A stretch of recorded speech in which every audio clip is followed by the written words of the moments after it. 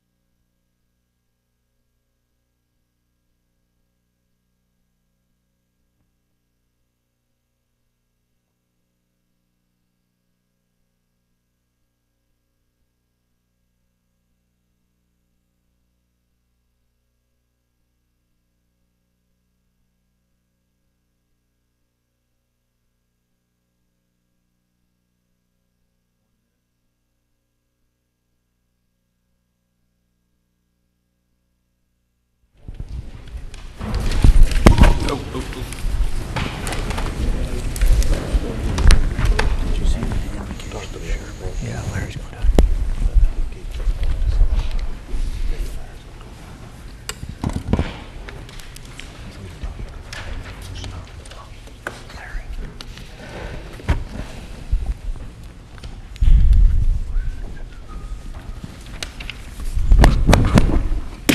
Meeting's called to order. Meeting of City Council. We have a roll call. Mr. Buckner? Here. Reverend Campbell? Here. Mr. Gilstrap? Here. Mr. Jones? Here. Vice Mayor Miller? Here. Mr. Raleigh? Here. Mayor Saunders? Mr. Shanks? Here. Mr. Vogler? Here. Mayor Saunders had to be called away, a death in a dear friend, so I'm presiding tonight, and the invocation will be given by Reverend Campbell. You all stand, please. Father, we thank you, Lord, for this beautiful day that thou hast made and allowed us to partake of. We thank you for this great city. We thank you for the officials, the administrators, the employees of the city. We thank you, God, for our life, health, and strength. We pray tonight that you give us wisdom and knowledge as we make major decisions that will affect the citizens of this community. And we shall give you glory and praise in your name. Amen. Amen. Amen. I pledge allegiance to the flag of the United States of America and to the republic for which it stands, one nation, under God, indivisible, with liberty and justice for all. Thank you. Before we get started, counsel and attorney and clerk will notice that your desk is a gift. I wasn't supposed to say my wife made this, but she made it. She gets embarrassed, but she does a good job each year, and it's your Christmas present from us. Now we'll have the announcements and special communications from visitors. Now this is for citizens who desire to speak on matters not listed on the agenda will be heard at this time. Citizens who desire to speak on agenda items will be heard when the agenda item is considered. State your name, sir. Yes, sir. Thank you very much. Good evening, Vice Mayor Miller, members of council, Mr. King, Mr. Larkin, Mr. Whitfield, Mr. Massey. My name is Davis Montgomery. I'm a district manager for Duke Energy. As I have done in the past, I'm here to provide you with just a brief update on several things that have taken place since the last time I was here. Not a whole lot new to bring before you tonight, but I'll cover this very quickly for you and always open to questions if you have any. The main things that I have to talk about tonight is a couple of recent reports that have been done. The one I'm going to talk about first is a Dan River mussel report. Back after the accident happened, we committed to doing 3 commissioned studies up and down the river. One was the sedimentation movement transport model, which helps gauge the movement of the ash and sediment in the river so for potential monitoring and ash deposits if anywhere to appear. The second was the NC State agricultural uses of the Dan River water, which came out as being very positive. This is the third one of those. This is a mussel study that we commissioned to be done by 2 experts. The Dan River Basin, as you folks know, provides 15 freshwater mussel species, provides a habitat for those. They discovered 2 additional species in the midst of their studies. They were actually there to look for both the health of those species as well as their locations. They did not find any evidence of acute die-off of the freshwater mussels. observed anywhere within the Dan River survey reach. The second thing was they were asked to look for concentrations of fly ash, and except for along river margins and low flow areas, they did not find any deposits of fly ash in the midst of their study. The second study that I'll bring before you is one that was done by NC DENR, our equivalent of your Virginia DEQ.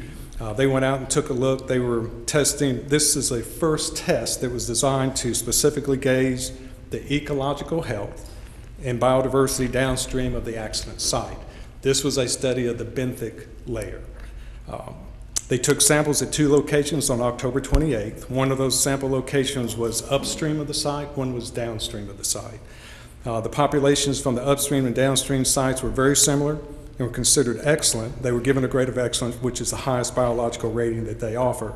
As I might say for both of these studies, everybody was pleasantly surprised, but we're cautiously optimistic as always. We want to continue to do those studies and make sure that things stay moving in a positive direction as they have. The third thing I'll bring before you, we talked last time about our coal ash excavation plans. We had filed those with the state just prior to your last meeting. Where we are today is that we put those plans before the state. We're doing whatever preliminary work that we can do, but we cannot move forward in a very aggressive manner until we get the permits and the okay from NC DENR to do so. But if we get all the proper permits, we expect to be moving some of that coal ash from the Dan River site, which was one of the 4 identified high priority sites. We expect to be doing that by as early as May of 2015. The last thing I'll have is the Natural Resource Damage and Assessment and Restoration Act. The trustees, of course, have been working along. They have drafted their scoping document in October. They put that out there for public review and comment. That comment period has closed, and the list of projects proposed by the public is available through the Virginia DEQ website. They had a great diversity of geographical areas and projects that were submitted to them by the public. A quick review of that, it looks like there's 8 or 9 or so that come from the Danville and the Pittsylvania County area. So a good diversity of projects. They will then take these, of course, as they go through the model that they're going to develop for the economic damage that may be associated with the accident, and they'll gauge which one of these are appropriate projects to move forward with. That's going to have a little bit longer timeline than some of the other things that we're doing. And the last thing I add is our Dan River stakeholders team, which is representative of people up and down the Dan River Basin area. We'll have another meeting on the 18th of this week to kind of further our studies and work there. So just a very brief update for you. Not a whole lot of change since the last time we met, but as always, I'm open to any questions. Mr. Gilstrap. Yes, sir. You're going to start removing the ash in May. How long will it take to complete the project? By state mandate, we have to have that completely finished and capped, and that basically completely closed by August of 2019. And that is true for all 4 of the high priority sites. Yes, sir. And when I say May of 2015, that's with getting the appropriate permits that we have to have from the state, Mr. Gilstrap. Any other questions for me? I presume you're going to other, like the Board of Supervisors of Pittsylvania County. You've been going to, what have? What's been the reaction? Yes. Yes, sir. I've been giving them some of the very similar updates. You might have read in the paper where they had some questions for us at the end of the last meeting where I made a presentation to them. We told them we'd be glad to talk with them about any concerns they've had, and that's where it currently stands today. We're waiting for them to get back in touch with us and see what kind of concerns they would like to have to discuss. But we continue to make that offer up and down the Dan River Basin if somebody would like to hear from us. We're more than happy to bring them an update. Okay. Other questions? Thank you. As always, I thank you for your time. Thank you very much. Other communications from visitors? Hearing none, we'll go on to the minutes. Consideration and approval of minutes from the regular council meeting held on November 18th, 2014. Do I hear a motion to approve? Okay. Motion. Second? Mr. Raleigh. Discussion? Hearing none, roll call. Mr. Buckner? Aye. Reverend Campbell? Aye. Mr. Gilstrap? Aye. Mr. Jones? Aye. Vice Mayor Miller? Aye. Mr. Raleigh? Aye. Mayor Saunders? Mr. Shanks? Aye. Mr. Vogler? Aye. We'll go on to old business. Consideration of appropriating funds for construction of the Riverwalk Sandy River Trail Project. Open the public hearing. Comments from the public. None. Hearing none. Close the public hearing. Do I hear a motion? Mr. Vogel. Mr. Vice Mayor, I move we adopt an ordinance amending the fiscal year 2015 budget appropriation ordinance by increasing revenues to provide for a grant from the Virginia Department of Conservation and Recreation for the Recreational Trails Program in the amount of $200,000 and a transfer from special grants unassigned fund balance in the amount of $322,000 for a total appropriation in the amount of $522,000 for construction of the Riverwalk Sandy River Trail and appropriating the same. Do we have a second? Mr. Jones. Discussion? Good. Roll call. Reverend Campbell. Aye. Mr. Gilstrap. Aye. Mr. Jones. Aye. Vice Mayor Miller. Aye. Mr. Raleigh. Aye. Mayor Saunders. Mr. Shanks. Aye. Mr. Vogler. Aye. Mr. Buckner. Aye. New business, consideration of adopting a resolution approving the year 2015 Regional Comprehensive Economic Development Strategy. Do I hear a motion? Mr. Shanks. Mr. Vice Mayor, I move for adoption of the resolution approving and authorizing submission of the Comprehensive Economic Development Strategy priority projects for maintaining Danville's status as a redevelopment area under the Economic Development Administration Program. Second? Mr. Buckner. Discussion. Roll call. Mr. Gilstrap. Aye. Mr. Jones. Aye. Vice Mayor Miller. Aye. Mr. Raleigh. Aye. Mayor Saunders. Mr. Shanks. Aye. Mr. Vogler. Aye. Mr. Buckner. Aye. Reverend Campbell. Aye. Good. Now the fun begins. The next 9 items are very similar, but they have to be voted on and approved separately. They all involve pretty much the same area, but by code we have to address these different rezoning issues. So, What, yes. why is that, Mr. Vice Mayor, that they're all the same property, they're all the same street?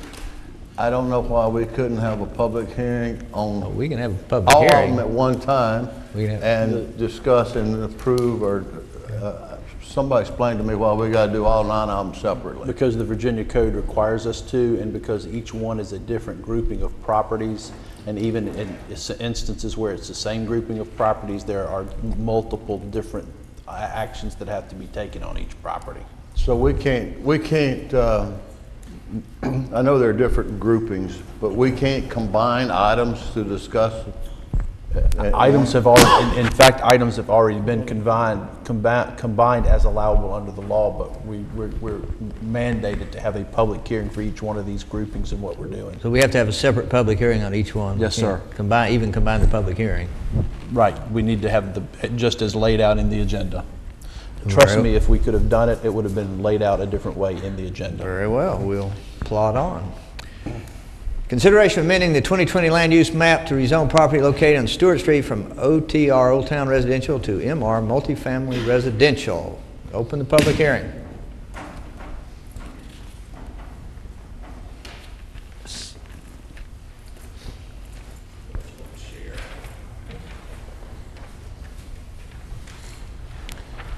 It's more important for voting members to have it.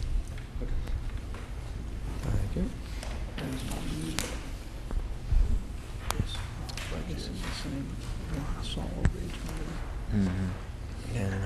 I should have asked you to state your name and address first, but that's okay. Vice Mayor Miller, members of council, my name is Gus Steyer, and I'm here on behalf of Mr. Keith Walden, who is requesting this rezoning. And Mr. Gilstrap, I intend to say everything I have to say just once. So,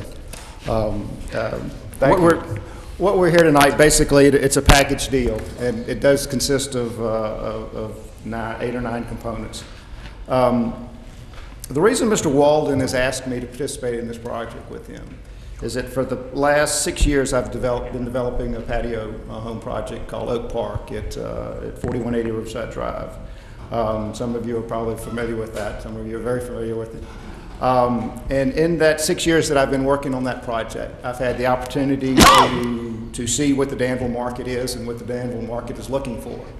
I mean, we just had a very extensive presentation where we were told basically that just because there are a lot of excess houses in Danville doesn't mean that those are the houses that people want. And so, like I say, over the last 6 years, I've been able to figure out what people want. And so when Mr. Walden approached me about helping him with this project, I said, well, I can tell you exactly what you need what to build because I know what people are looking for. And basically, this project consists of three components. There are 24 rental apartment units that are in 2 3-story buildings. And if you'll look at your plat here, that will be these 2 buildings here. There's an additional 10 single-family housing that's across the street from that, and then there are 8 townhouses that are on the opposite side of the street from there. So that's what we're talking about. And so the reason that, that this is what I've determined that Mr. Walden should build is because I get a lot of people who come by and look at my project just because they're in the market, they're looking for something to buy. And unfortunately, there's not a whole lot of new construction going on in the city of Danville. And so they sort of come to me by default. They're hoping maybe that I've got something that they need. But quite often they find out that I don't have something that they're looking for. And so they're basically the three things we have here in this project address the 3 issues. First and foremost are the rental apartments. These are high-end rental apartments. They consist of about 1,200 square feet, you know, granite countertops, stainless steel appliances, the whole ball of wax, the elevator. And probably $1,000 to $1,200 a month rent for these apartments. And the reason there's so much demand for this is because you have, it's 2 components. One of them is that you have a lot of elderly folks in Danville who are downsizing. They've sold a big house. And having gone through the process of taking a very non-liquid asset, which is their house, and convert it into liquid assets, so they don't want them to turn around and convert it back into a non-liquid asset, which would be purchase another unit. So they're very happy to put their money in the bank and then create income where they then pay rent, because they don't know whether 6 months down the road or 6 years down the road they're going to possibly need to seek other housing arrangements. And so they're looking for something that is very easy for them to maintain and very easy for them to get out of if they need to. The other component that would be interested in this are people who are moving to Danville, particularly people in the medical profession who don't know anything about Danville, didn't know Danville existed 6 months ago, and want to come here and find some place to live temporarily until they get a feel for the community and find out exactly where they want to live. And so that's who's looking for rental units in this market, in this price range. The other segment of the market that comes by and looks at my project and doesn't end up purchasing it are people who are looking for larger units. My units range from about 1,120 square feet up to about 1,440 square feet, 2 to 3 bedroom condos with a 1-car garage. And so you have a lot of people who have 2 and 3 children that are looking for townhouse type living. They want a 2-car garage because they have 2 vehicles, and so the townhouses that we see here on this plat address that issue. These are larger units. They're about 1,600 square feet, 3 bedroom, 2.5 bath, a double garage, a loft area, and they're very nice. And so then the third segment that comes by, they like the size of my units, they like the way they look, but they don't like the floor plan.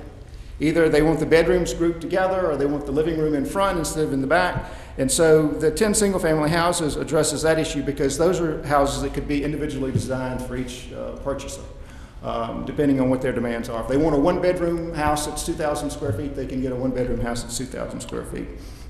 Now, what this entire project is going to be in a homeowners association, an HOA. And so even in the single-family houses, these people will pay a monthly fee that will keep all the grounds maintained. And so they'll have somebody that's there to cut their grass. When they go out of town, they don't have to worry about that, which everybody likes. And it's just a very easy lifestyle, low maintenance in my price. And so that's why we're presenting to you what we're presenting to you tonight. If I may, I'd like to, for a moment, play devil's advocate, because I know that you are going to have people who are here this evening who are going to speak against this project. And so, sort of preemptively, I would like to address some of the issues that I think that they will bring up to you. Primarily, the first issue is traffic. I know that a lot of people think that this project is going to create a traffic jam right there on the corner of Stewart and West Main Street. And I can tell you that for 42 units, that is not an issue. That is just not an issue. I personally live out in Fox Hollow Farms. We have approximately 80 housing units in Fox Hollow Farms. They're 3 and 4 bedroom large homes. And there's one 20-foot wide street that goes out in and out of Fox Hollow Farms. I live in the first house in Fox Hollow Farms, and so I get to watch that street every day. And in the 12 years that I've lived out there, there's never been an instance where there's any type of traffic issue whatsoever. It's just not an issue. 42 units does not create the type of traffic that you need to worry about. I know that at the Planning Commission meeting, there was someone who mentioned the fact that there might need to be a traffic light put on West Main Street at Stewart Street, that's ridiculous. That there might need to be a turn lane created in front of Stewart Street, that is just not necessary for 42 housing units, I can promise you that. The other issue that a lot of people had concern about was the creating of a cul-de-sac on Stewart Street. Right now, Stewart Street is a through street that goes from West Main to Watson. People were concerned, particularly people on Montague, were concerned about the fact that all the traffic that goes down Stewart Street would now have to go down Montague Street. Well, that would be an issue if in fact there was any traffic going down Stewart Street. But I can tell you right now that there is no traffic going down Stewart Street. You can go out there tomorrow afternoon and sit there, and if 3 cars an hour pass by, then you've seen the traffic jam. So that is just not going to be an issue. One of the other issues that the people have concerns about is a lot of the folks on the back of the property on Montague have flooding issues with their basements. And so they're afraid that with the development of this property that will make that situation worse. And in fact, this project will make that situation much better. I'm sure all of you are probably familiar with the new stormwater management regulations that have been put in place. They are very strict. Mr. Walden is going to have to address those issues. Right now, Stewart Street has no curb and gutter, so any rain that falls on Stewart Street just drains to the lowest point. This street will be curbed and gutter. There will be an extensive drainage system.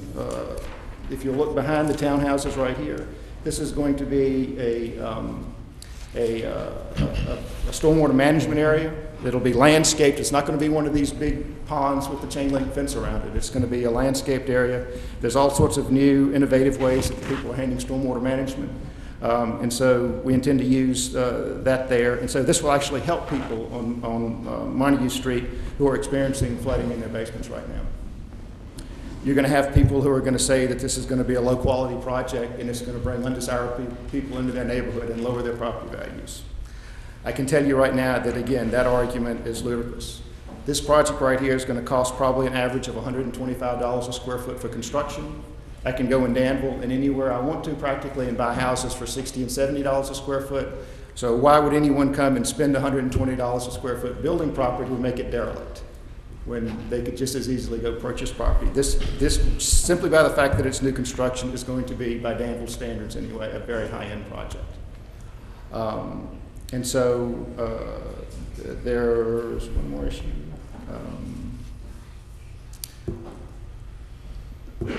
Anyway, they'll bring it up. And so if you give me the opportunity to address the situation after the fact, I'll be glad to do that. And finally, and I do want to be brief because I don't want this to drag out all night, is that you have planning staff here at City that you hired to give you counsel to make the proper decision in matters like this, and they have recommended approval of this project. You have a planning commission that people you appoint to give you guidance in making a proper decision in situations like this, and by 6-1, they voted for approval. The one person who voted against it was objecting to the fact that they didn't see any green area. They were worried about the open space, and so we have generated this nice little color plat here so you can see all the green area. And so I would hope that that member of Planning Commission now would be satisfied. So if you have any questions, I'll be glad to answer them. Start with Reverend Campbell. Yes, first of all, thank you for your presentation and for the map. I noticed in our work that there were 76 notices that went out and got 34 responses. Yes, sir. There were 16 that were not opposed, and there were 18 that opposed it. Yes, you addressed some of the issues. It's hard for me to believe that you say that traffic would not be a problem with that many new residents coming to the area. First of all, we had a workshop this afternoon that was very informative, I think, to most of the councilmen. Also, it was very informative to me. I do see the need for what you're trying to do, but I still say, number one, that there is a traffic problem here that needs to be addressed. If there was an exit going down to Watson Street, that probably would cut it down, some of the traffic coming to West Main. But I think the citizens here have a serious argument. Have you talked to any of the residents who come I believe that Mr. Walden has. The problem with that, Mr. Campbell, is that when people have an opinion, and that opinion is not based in fact, it's very difficult to change that opinion. And I feel like that I can provide you with facts that would show that this is not going to create a traffic issue. Like I said, I just mentioned the fact about where I personally live. My office is on Deer Run Road. At one point, we had more than 200 people that worked on Deer Run Road.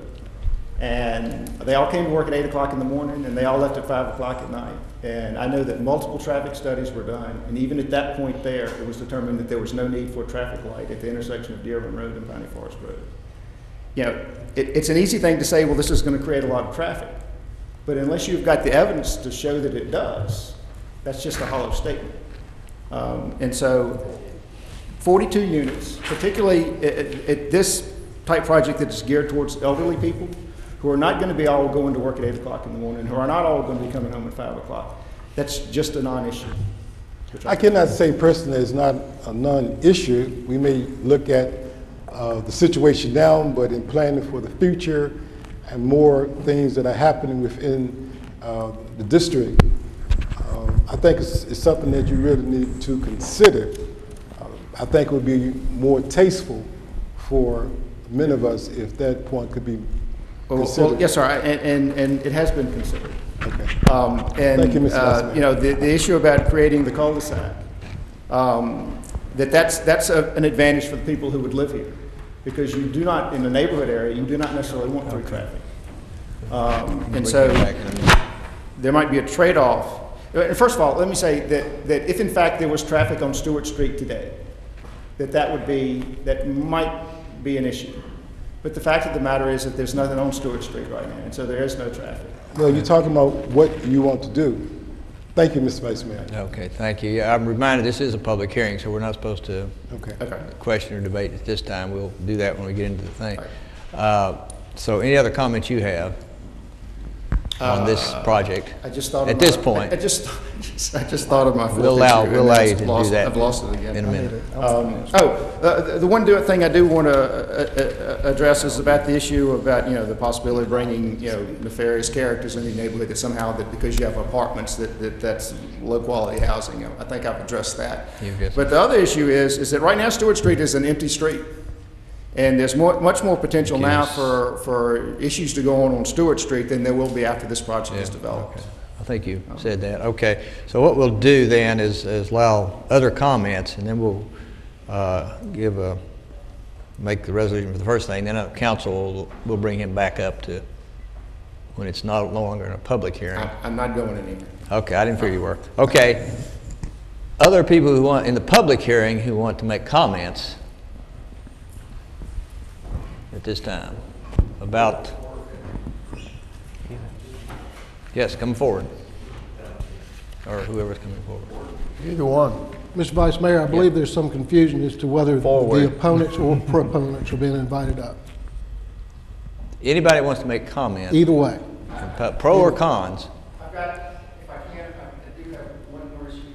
Well, let's the other side have a chance, and we'll let you comment again. This is public.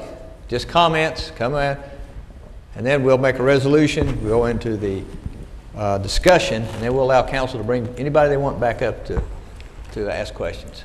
Okay. Good evening. My name is Melanie Vaughn. Thank you, members of City Council and of other officials, for giving us the opportunity to voice our opinion about the potential rezoning of Stewart Street. We know your time is valuable, and we'll try to be brief. First, I would like to hand over, this is a signed documents in opposition to the rezoning. From the majority of these people were not able to be here this evening, but they wanted their feelings known. Who should I give this to? Clerk. Thank you. My husband Kevin and I live at 235 West Main Street in the old West End Historic District. We chose this home because of its location and historic nature. We are opposed to rezoning Stewart Street from OTR Old Town Residential to MR Multifamily Residential, and from OTR Old Town Residential to AR Attached Residential. We want the zoning for all parcels in the area to remain as is, single-family residential. We would also like to ask those in attendance who are also of like mind to please rise now. Thank you. This is a complicated situation involving homeowners on West Main in the historic district and homeowners on Montague and surrounding streets. Mr. Walden has said this would be an HOA community. Obviously, that would not apply to the rental apartments, no matter how upscale he says they will be.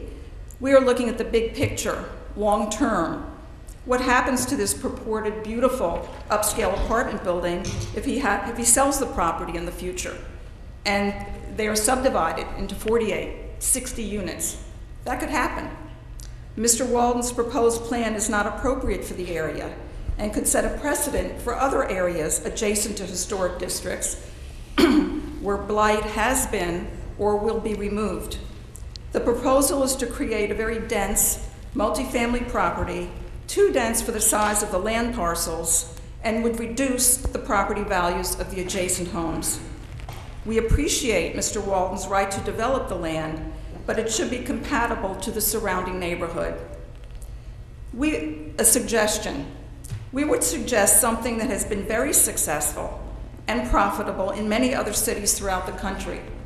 A 55 and over owner-occupied community of single-family homes, and I stress a community, with single-level and double-level units, with a homeowner association Mr. Walden has mentioned previously, including a monthly fee eliminating maintenance for potential retirees and others, and in effect, creating a real draw for Danville as an attractive retirement community, also close to the hospital and medical providers.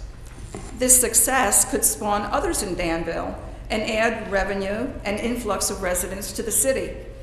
We have great golf courses and other amenities attractive to this market. I've talked to several people looking to downsize, and they would much prefer a single-family home with a patch of grass and a patio they can sit out on, rather than an apartment. As mentioned earlier, this is a complicated issue. Today we are here to address zoning, and we'll have other opportunities to debate the value of creating a cul-de-sac, effectively cutting Stewart Street in half, and thereby increasing the already burdened Montague with traffic. A dangerous situation, especially with all the young children living there. The water runoff issue, which Mr. Dyer has addressed, increase in traffic and noise, the possibility of eliminating on-street parking on West Main due to the possible need of a right turn lane, quite a burden, as many West Main houses rely on this on-street parking. As I said in my opening statement, I wanted to be brief. I apologize for taking more time than planned and very much appreciate Council's consideration regarding this rezoning issue. We sincerely hope you deny this rezoning request as outlined and agree with us that a more compatible plan should be resubmitted to the Planning Commission. Thank you very much. Okay. Now we're hearing pro and... What? Oh, I'm so sorry. David Fuqua, the owner of Towns Funeral Home, wants me to read a brief statement. I, David Fuqua, owner of property located at 215 West Main Street and 231 West Main Street, request that Danville City Council delay any action on the rezoning of property located on Stewart Street and that it be sent back to the Danville Planning Commission for further review. I would suggest that members of the Planning Commission, neighbors of West Main Street, and Mr. Walden have a meeting to address concerns of all involved. Thank you. Now we're hearing pro and con comments from the public. Anybody else want to speak for or against?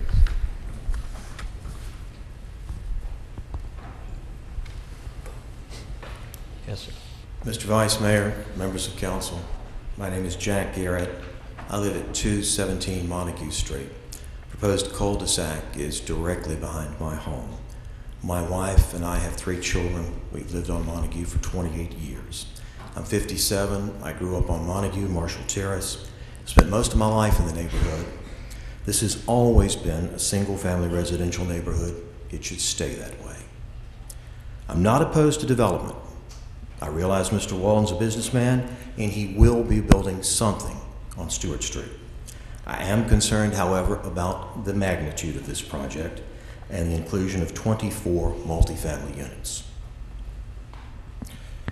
They'll either be placed behind several historic homes on West Main Street or further down Stewart in my backyard. If I read the plans correctly, the bulk of this development will be placed on less than an acre and a half of land. If you're familiar with Stewart Street, you know it's a very narrow and winding road. I don't see how the street can be widened to accommodate a development of this magnitude. Traffic is also a problem. With all due respect to Mr. Dyer, his argument is specious. There is no traffic on Stewart Street because only 2 homes are occupied at present. Both are on the lower end, closer to Watson. We have a tremendous problem on Montague, however, cars and trucks using this as a cut-through to Route 86. By ending access to Watson Street through Stewart, we'll have even more cars. I did a head count, and there are at least 20 children on the upper end of Montague alone. We've already had several near tragedies with vehicles speeding down the steep grade as a shortcut to 86. If Stewart's no longer a through street, Montague and West Main will experience even more traffic as this series of apartments is completed. This is also a poor fit for the Old West End neighborhood, which abuts the historic district and includes many beautiful homes, including mine built in 1924. Like many others here, I've invested my life and my life savings in this house, and I would like to stay here and continue to raise my family on Montague Street. This development will forever change the residential character of our neighborhood. Once these apartment units are built, there's no turning back. I ask you to please send Mr. Walden back to the drawing board. Come up with a plan for single-family homes that will complement the area. In conclusion, those of us here tonight who stood do not want a 24-unit apartment building or buildings on Stewart Street, either across from the funeral home or further down the street behind my house. You wouldn't want this in your backyard, neither do I. Thank you for your consideration. All right, further public comments?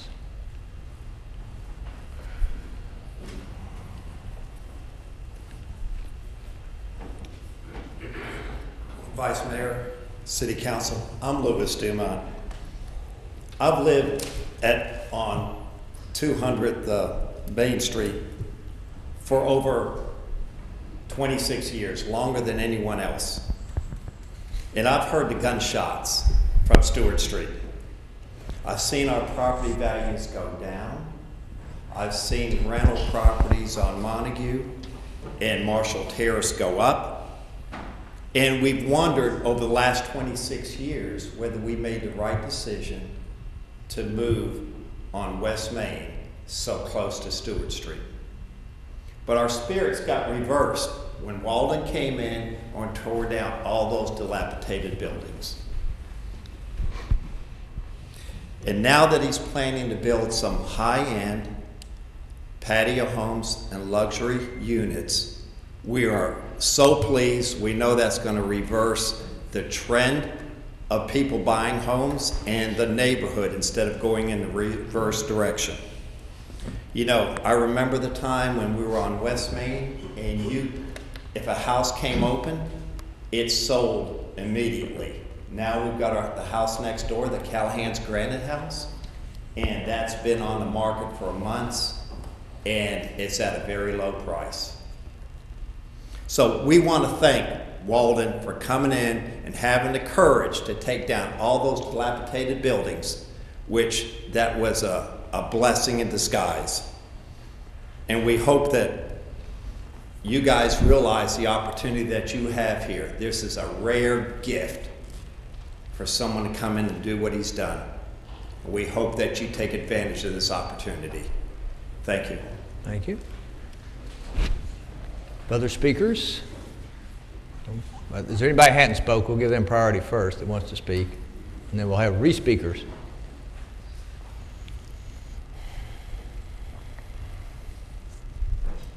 Hi, my name is Shelby Clark, and I recently moved back from Northern Virginia. I reside at 227 Montague Street. My backyard is adjacent to Stewart Street. I would just like to add a little bit to the traffic issues. Everybody says how there's no traffic on Stewart Street. I sit on my deck. I watch the traffic that people use it as a cut through. As a matter of fact, Mr. Walden used it 2 weeks ago. He came down Montague, took a left, and went up Stewart Street. Now, if there's a cul-de-sac there, you can't do that. The people that are cutting through, not necessarily in this instance, are cutting through off of Main Street, and they're cutting down Stewart Street. While the idea of a cul-de-sac there is wonderful, it's great. Yes, everybody does want to live on a cul-de-sac. However, this cul-de-sac separates what I feel is the good side and the bad side. And it's going to be very problematic for our street. If you ever drive down Montague, we have double-sided street parking. Cars already have to stop for another vehicle to come by. If you add more traffic to our street, it's going to be very tight. I already feel very unsafe letting my 4-year-old ride his bike on the sidewalk. We really do not want any more of that traffic. The traffic study, I'm going to bring this up again because they were talking about the traffic study. I don't know how most traffic studies are done, but I think we had a Wednesday. We had 1 day of a traffic count. To me, that's not a true traffic count. You're not getting a full week's worth of traffic coming in and out of that street. What if a Thursday or a Friday is a busier day?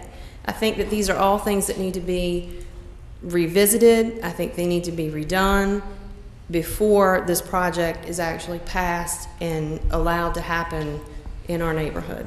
Thank you. Okay. Other comments? Okay. I just wanted to respond to what Louis Dumont said. Louis and Mary and Kevin and I are very close friends, but we know this is a topic we will not discuss anymore when we're out having dinner.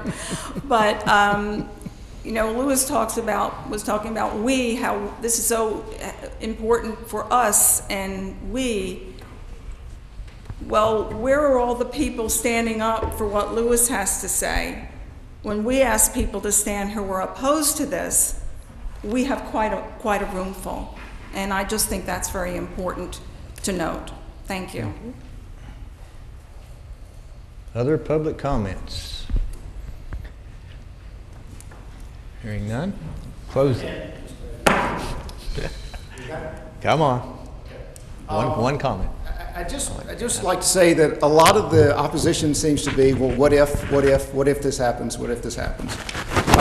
As I mentioned, I'm right now developing a project called Oak Park at 4180 Riverside Drive. I had those same arguments made against me 12 years ago when I came before this council, and I got turned down on my initial rezoning to do that project. With all due respect to people living in 40-year-old house trailers, I had people living in 40-year-old house trailers who said my project was going to devalue their property. I can tell you right now that I'm selling condos for close to $150 a square foot, which is probably double what the average house in Danville sells for. This is not in any way going to be detrimental to this neighborhood. As I said, this is something that Danville doesn't have right now. The 24 upscale housing apartment units that are in this project, right now I can count 11 that I would consider of equal value, and that would be the ones at La George, which you have to go down a very narrow street and then a very narrow driveway to get to. And so when Mr. Garrett said that he doesn't understand how this street could be upgraded to accommodate this project, that it very easily can be upgraded to accommodate the project. It only needs to be widened. And so, you know, like I say, people are entitled to their opinion, but there's informed opinion and there's uninformed opinion. And so I would hope that that informed opinion would carry the evening. Thank you. Thank you. Okay, we're closing public comment. Now we need a resolution, and then council will discuss, and we'll allow you to bring back people if you want to ask questions. Do we have to give the resolution before we can ask questions? I don't feel comfortable doing a resolution without getting some answers first. I mean, if somebody else wants to do it, but I think we have to. Has to be put on the floor. Have to put it on the floor. Yeah. we have the ability to do something else with it later, though, before we go to a vote, correct? Yes. Okay. Yes. Ms. Campbell.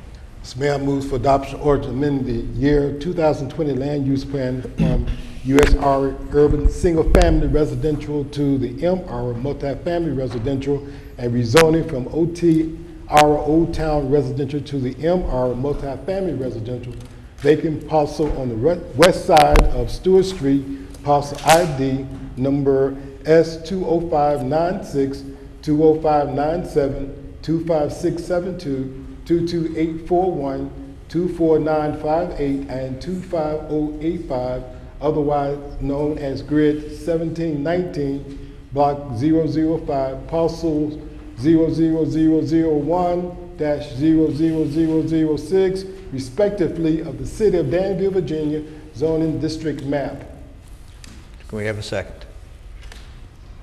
Remember, a second doesn't obligate you to vote either way later. The second will allow me to ask a question. Yeah, well, second, so we have a second. Now, what we'll do now is I've got an order from previously, Mr. Shanks, Jones, Raleigh, and Vogler, and we'll start there. And then you can, if you want to bring somebody up for questioning, you can do that. Well, I had questions for staff and for the applicant. Staff? And the applicant. You can bring staff up. Okay. Staff. Mr. Gilly, I've got a real simple question. I just couldn't decipher it. There are basically four sets of requests being made. I understand the multifamily. I know where that is. And I've been through our report. I just can't decipher. But there are, and I understand the detached single-family request. That's the east side of Stewart Street, all of the east side. But there are two separate requests for attached residential, being request number D and request number F. I'm sorry, F and H are each single family. Can you tell me how, I'm trying to relate where it is on this picture.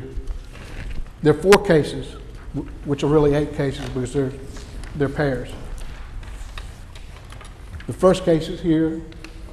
Then there is the detached single family, which will be along Central Boulevard, Main Street, the expressway. And then there's attached residential backing up to the lots in front of Montague, but I'm trying to figure out why there are four different applications or 8 pairs instead of 3. The first are the multifamily. Then C is the district size waiver for that. Right. Then when you go to D, E, and F, you'll notice those are on the west side of Stewart Street. Okay, so those are the area adjacent to the multifamily. Right. Then you rotate around to the other side of Stewart Street, which is detached. Which is detached, and that's where you pick up the east side. You've got the waiver to allow the detached, to waive the district size, and So I got B, D, and F. I don't have, I guess. You should also have E for the waiver of district size. Because I'm not worried about the waiver. I mean, okay. The waiver, let's leave the waivers out. They're just, they're the other part of the pair. Let's just talk about the 4 main applications. So we got the multifamily coming down Stewart Street. Correct. We got attached residential on the right-hand side coming down Stewart Street. Which would be on the west side of what we call the west side Which of Stewart Street. which would be item D on our agenda. Correct. And then we have item F on our agenda, which is the detached single family. That's the one I'm having trouble with. Because H is detached single family against the expressway, but where is F? That would be the lots that are right On the down, end. down here at the end. in Being case they're undeveloped at constructed. this point. Correct. They're not Okay. shown on here, but we put it in just in case they get wrapped around that portion of the cul-de-sac. All right, may I continue with the applicant? You have another question? For the applicant, oh, Mr. Dyer? Yes.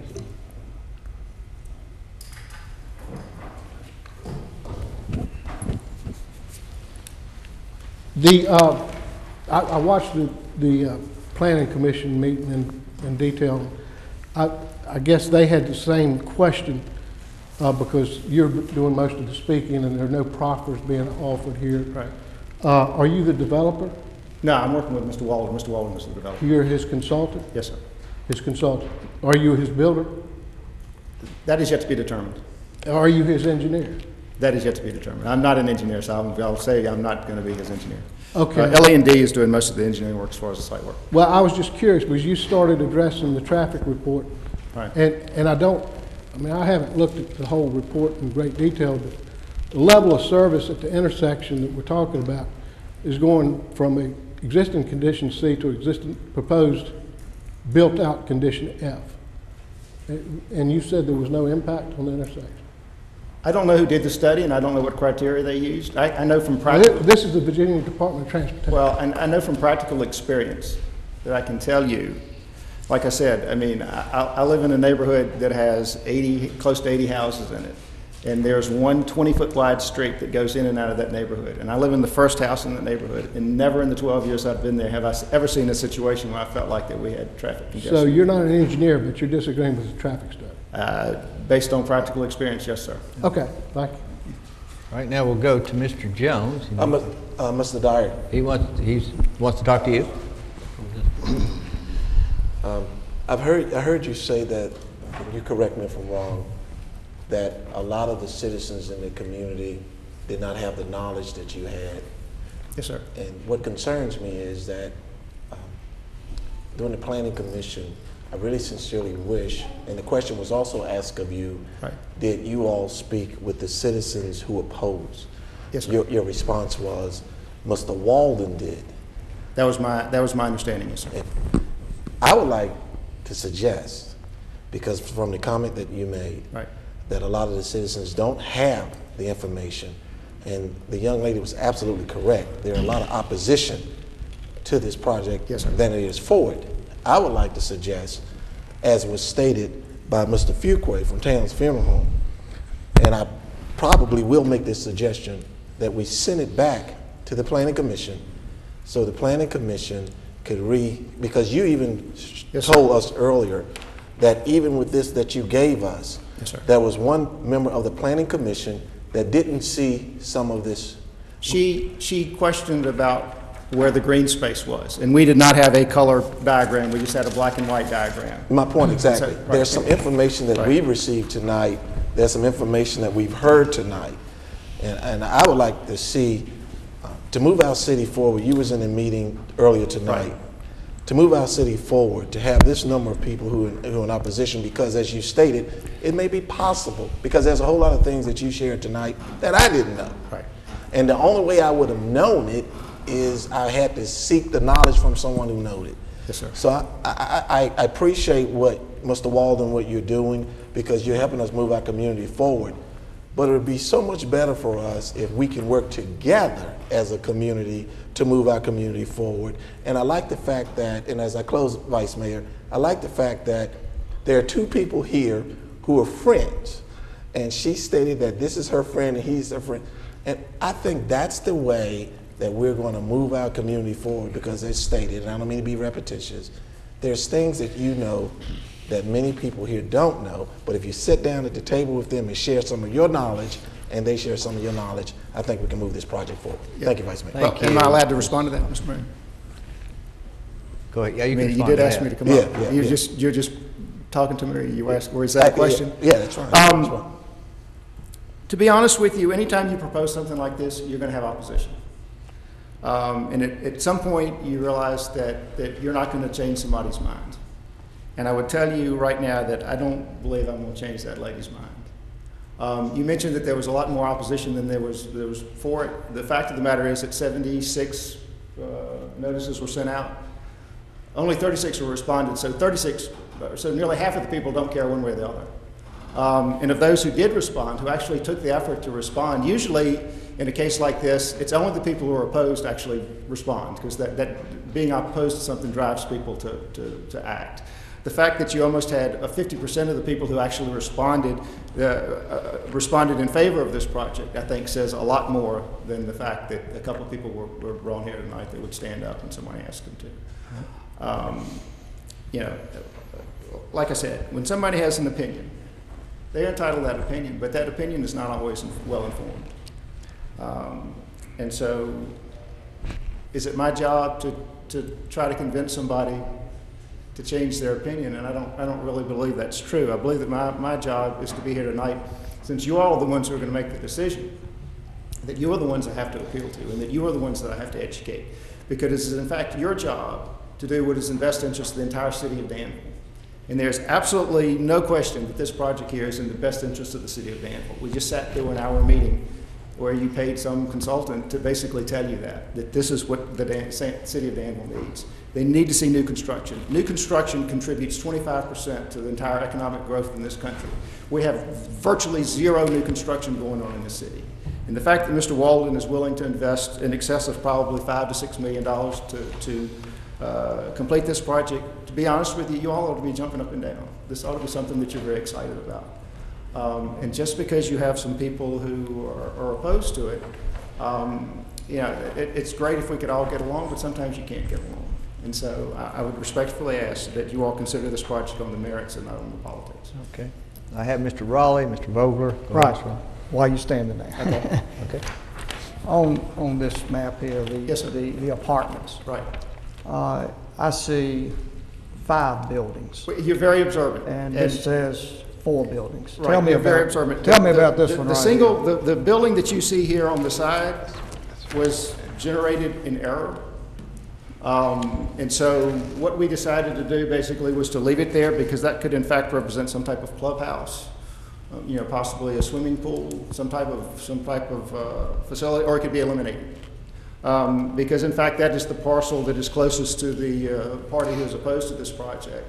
If they were to ask that that be left in green space, I think Mr. Walden would probably agree to that. So, Right. but I would definitely, I would definitely suggest don't think about a swimming pool. Right, right. Okay, all right, well, a community garden or something maybe. So, but I appreciate the fact that you're very observant about that, Mr. Roll. All righty. Also, Mr. Gilly, if I could ask you a question too. Yeah. Thank you. Don't go far, Gus. Mr. Gilly, tonight, if we vote on these, the cul-de-sac has nothing to do with what we're voting on tonight. If Mr. Walden wanted to put a cul-de-sac in, he'd have to go back to the Planning Commission. Is that correct? That is correct. And would he not also have to go back with a plat, or, I know we've got a site plan here, but does he have to go back and say, okay, this is exactly what it's going to be? Yes. That has to go back to the Planning Yes, to go Commission. back with the plat to actually create the individual lots for development. Yes, sir. And also, again, to create the cul-de-sac. Okay, thank you. Mr. Vogler. Well, since you're up there, then I'll piggyback off this first, and then I did have a question for Gus. To make sure I understood that correctly, then you're saying to find out specifically what it is that he wants to build, that would require another vote, another night. That would not be able to happen based off of what we do tonight. If it is approved tonight, again speculating that it is, that just sets the zoning in place. Then the design, the actual layout of the lots, the final street design, that has to come back through the Planning Commission for approval of what's called a major subdivision plat. So it still does have to go back in front of Planning Commission. That's where they can debate whether it should be a cul-de-sac or whether the street should be a through street, and also any other nuances of the lot themselves. All this is doing tonight would be saying, this spot here is where the multifamily could go. This allows for the attached units. This allows for the detached units. Then there's still another step in the process. So the zoning we're being asked tonight would put the multifamily apartment units essentially up here in the front of the street, correct? And not back here? Correct. This would be only zoned for townhouses, more or less, correct? For the attached single family, correct. Okay, and then this entire side is zoned only for single family? Not only, no, it would have the attached residential zoning. Over here? Correct, with the special use permit that would allow for the single family on there. They could come back and ask to change the layouts and go back with an attached type of housing, but that again would have to go through Planning Commission for the plat to set that up. So the zoning would allow for it with a special use permit. It gives the option of both on either side of the street. Okay, my next question was... May I follow up? Yes, that's a follow-up. Okay, this gets back to my original question, Mr. Gilly, about the detached single family. Mm-hmm. The application here, if I read it correctly, says detached single-family dwellings on property line on the east side of Stewart Street. Correct. So is that all the properties on the east side of Stewart Street? No, it's only to the point where it ends on this map shown. We didn't advertise for a special use permit for where the, in effect, where the double units are shown. That's not covered. Let me ask a question about it. There are shown here, which I understand there's nothing proffered, right? I mean, Correct. This is just a picture that's not part of the zoning. Correct. It's really about the land and it's not about the picture at all. Correct. Okay, so on this picture, there are 10 single-family homes shown. Mm-hmm. Are they what is being rezoned detached single-family? They're being rezoned to an attached single family, which should be, excuse me, let me make sure I'm trying to get on the same page you are, but I'm having problems with my system at the moment, so I apologize. On item E, you have the waiver of minimum lot size. Then you have detached single family on Stewart Street on F. And notice you're rezoning the property on the east side from OTR to AR, which still allows an attached, but by special use permit, you can have detached single family. So you could have attached on both sides of the street, but they are asking us at this point to build detached over there, and that's what they need the special use permit for. Once granted, they could withdraw that special use permit and build attached on the other side of the street as well. By right or by application? By right, because it would be zoned for that. So in essence, this picture that's not being proffered could have townhouses on the other side? That is correct. Okay. But I had two follow-ups, but that's the only one I can remember. Okay, so we'll just, okay. I wasn't. Go ahead, back to Mr. I need Mr. Dyer. Thank you, Ken. I got two questions, and I guess I'll preface it with something before I ask. By and large, well, I can speak for me personally. I'd venture to say a majority of council, probably a majority of people in this room, we want to see development. We want to see, by and large, the project itself happen. I think there's some specific concerns or questions about certain parts of it. I'm in favor of seeing that street be developed. I want to see it happen. And my question, one of them would be, the apartment complex that you have up in the front Yes, sir.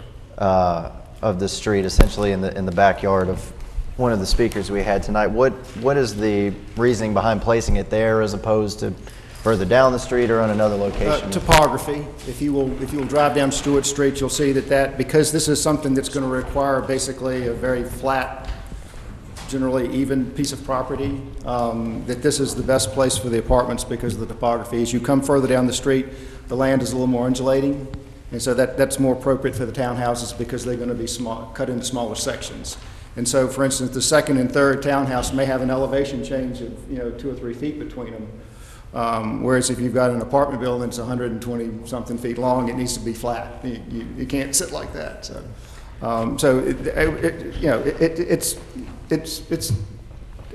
there's a rhyme and a reason for what you're seeing in front of you. It wasn't just arbitrarily put together. So the entire project, is that predicated upon those apartment complexes being built? As I mentioned in Planning Commission, I would say that they are the most important part of this project. Obviously, let me go back and address a little bit about density and issues of that. That this, in no way does this project exceed any of the city's current density requirements.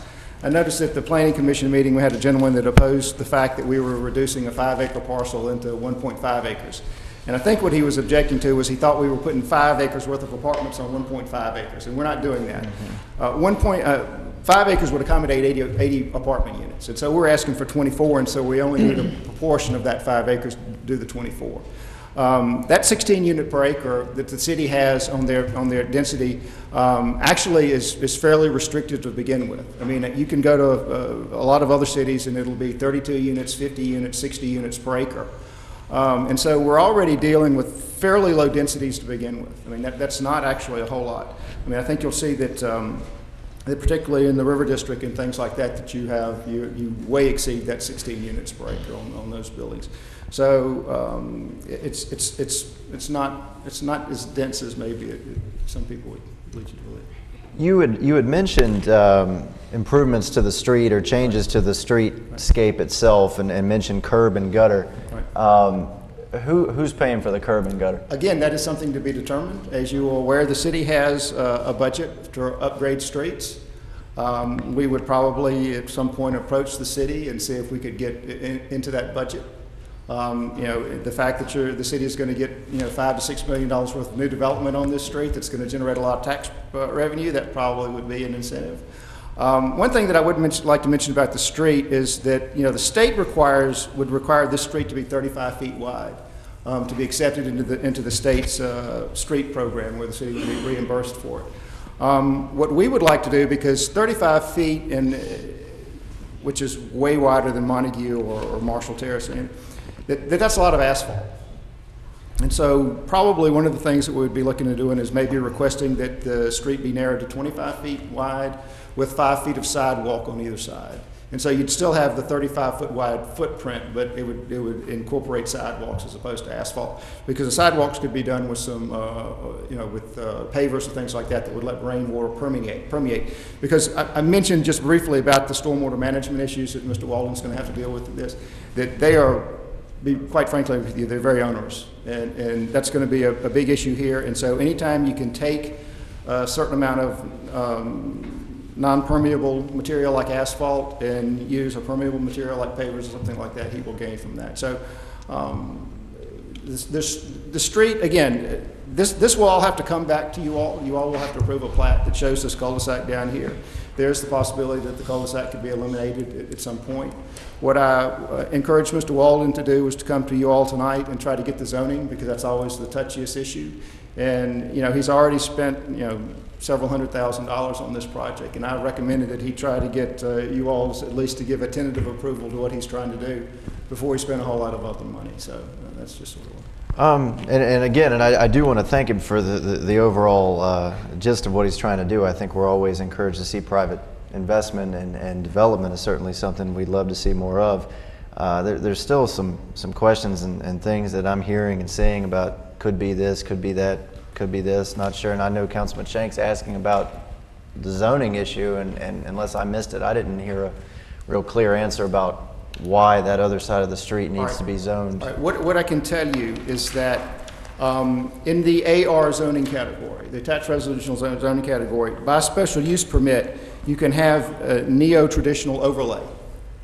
And so that's what we're basically doing, is it was just one way of doing it. I mean, we could have just as easily asked for that one section to be rezoned the neo-traditional. But in order to, I thought I was cutting down on the number of applications, and I may have actually increased them. Basically, that's just a mechanism to get what we needed to get to. I wouldn't have the single-family housing on there if I didn't intend to build it. Like I say, I think that's a very key component of this project. Thank you. Okay, now we come to Mr. Gilstrap. While you're there, Mr. Dyer, high-end apartments, right. You said $1,000 to $1,200 a month. Right. And the homeowners association fee. Yes, sir. Do you have any idea what that would be and how much that would add on to each apartment? I would tell you that at my project right now, which is very similar to this in scale, they're paying $110 a month, but that also includes their water and their sewer. We have a common water and sewer meter. I would say that probably, well, I know that around $30 of that goes to the water and sewer, so that leaves $80 a month for ground maintenance, and quite frankly, right now we're running a right good surplus on that. So I would say that it'd be under $100 a month for the single-family housing, and for the townhouses per unit would be probably $100, less than $100 a month. Each of these units be metered individually? Electric metered, probably in the apartments. They would have common water and sewer like we do at Oak Park. Okay. I know this is just a plan, right, and it certainly could change. And I know that we're discussing tonight zoning, not the plan. But explain to me this cul-de-sac extension. Just that at one point, Mr. Walden did not own some of the property that's currently planned to be developed. And so at one point, in order to bypass that, the cul-de-sac actually has been probably in 4 or 5 different locations. And so why they decided to include that in this plat, you'd have to ask the folks in LE&D. I'm not sure. To my mind, where you see the cul-de-sac ending is what we're looking at tonight. So if we vote tonight to change the zoning, what assurance can you give us it will be high end? You have to take my word for it, because I'm going to tell you that I was here 12 years ago when I was trying to get rezoning for my Oak Park project. And again, I had people totally based on... Take your word for it or Mr. Walden's word for it? Well, I will speak to Mr. Walden on behalf of Mr. Walden that again, I had people come up and say that once this gets rezoned, then you're going to put Section 8 housing in there and you're going to destroy our property values, blah, blah, blah. You know, and so for the last 6 years while I've been working on my project, I hope that I have been building credibility. That I, in fact, do what I say I'm going to do, and I don't tell you things I'm not going to do. And so you can take that for what it's worth. Okay. Mr. Gilly, there are apartments already on Stewart Street? There are some multifamily dwelling units that were, and some have been removed, but yes, one of the units was laid out for it or cut up into it. I can't say how it was originally constructed. I wasn't here at that time. So. What is the one right across from the funeral home? Is that the other property Mr. Fuqua owned? Yes. Is that apartments? I can't say because it wasn't part of the project, so I didn't bother looking that one up. But they are, let me make my simple. There are some in the immediate area, though, if that's the question you're asking. If it was zoned residential, when it was, single family, and it has been, then why all of a sudden does the need change? The need itself. Simply because we have a developer? We have a developer's asked for it. As you saw from the housing study earlier today, the city's needs are changing. The types of development that people want is changing. Mr. Dyer said his property over off of 58 has been quite successful. So is the property on Vandola Road, so is some other developments. We have a need for different housing types in Danville. We have a development that's proposing that. We have tried to look at all the various facets that we can, traffic being one, utilities, the needs of the type of housing, and as staff, we've made recommendations based on this. Going back to Mr. Shanks, I don't mean to change it. The AR district zoning that was mentioned earlier, and this may help Mr. Vogler as well, allows for a reversion back to the neo-traditional, which has different lot sizes and everything else. That's why they didn't ask for the NTR on the, what would be the east side of Stewart Street. It also allows them different options if they go in and find that they want to change some lot configurations. They'll have additional development options. We were trying to work with them on making a development that kind of met all the needs that we see out there as part of our housing studies and some other things. But can it be changed? Yes, that's up to the developer. He's just asking for it, and we've got this recommendation now. Under the single family, he could go in tomorrow, ask for permits to build single family on the existing lots, and we would give them to him. And as long as they met all the requirements, nothing has to change. He has existing lots on Stewart Street, and he could pull permits and build houses on them. So in your opinion, as planning director, what's the greatest need in Danville, single family or multifamily? We need and more of an attached type single family home. People like smaller houses. They like the one story. The multifamily have been occupied, as you can see from all the apartments we have downtown. When people started talking about putting buildings down on Bridge Street and having apartments on Main Street, we were skeptical. We'll admit that. And they're occupied. People want that type of development. So I think that is needed. Is it needed in this spot? I think it will work here. Taking their word for it, that's a hard thing. I can't make them proffer that they'll only rent a structure for X number of dollars.